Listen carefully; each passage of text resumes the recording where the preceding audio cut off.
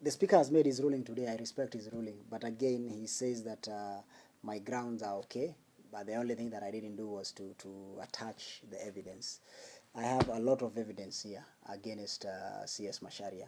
And this evidence were to be tabled in the floor of the House. If indeed he really wanted this evidence, they could have asked for it because I could have given it to them. But it seems that they used it as a bait so that they can pull out of this motion. I'm going to do a letter. I'm going to attach all this evidence and give it to him. But my question is, even if I attach this evidence to him and give it to him, will he understand what is in the evidence? He needs somebody who will tell him, this is what I meant by saying A, B, C, D.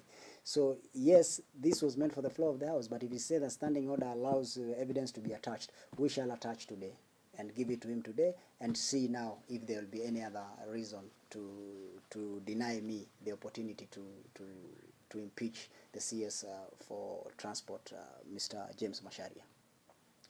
Tomorrow I'm going to call for a press briefing. It seems that nothing works in this country. The judiciary, when they give out a ruling, no one follows. Parliament, same thing. Senate, same thing. It seems that this is it's like a small Colombia where people feel that they can do what they want but not what the majority wants.